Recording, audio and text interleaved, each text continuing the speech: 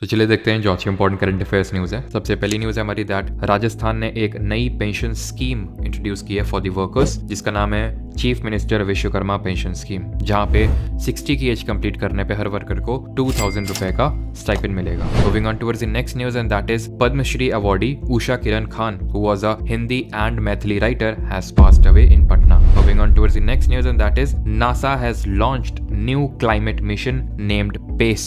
Here PACE stands for Plankton, Aerosol, Climate and Ocean Ecosystem. It will study the ocean and the atmosphere. Moving on towards the next news, and that is Sumit Nagal has won Chennai Open Challenger and he will enter now into the top 100 players in the latest ATP rankings. Moving on towards the next news, and that is Agriculture Minister Arjun Munda has launched a portal named as Sarthi, जहाँ पे सारे insurance products एक portal में होंगे and इसके साथ साथ grievance redressal system भी इसके अंदर बनाया गया है। और next news is that to ensure the participation of women in STEM.